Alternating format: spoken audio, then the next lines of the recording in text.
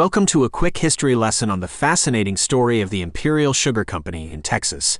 In just 1 minute, we'll take you on a journey through time, unraveling the key families and most interesting facts about this sweet success story. Under the leadership of Captain Isaac H. Kempner and E. H. Cunningham, the company became a true industry powerhouse, supplying the nation with high-quality cane sugar. Imperial Sugar Company didn't just produce sugar, they also innovated the way it was packaged and delivered. They were the first to introduce pre-packaged sugar, revolutionizing the industry. The company's sugar mill in Sugar Land, Texas, became the largest and most advanced sugar refinery in the United States. And there you have it, a quick history lesson on the Imperial Sugar Company, where exploration, innovation, and sweet success have left an indelible mark on Texan culture.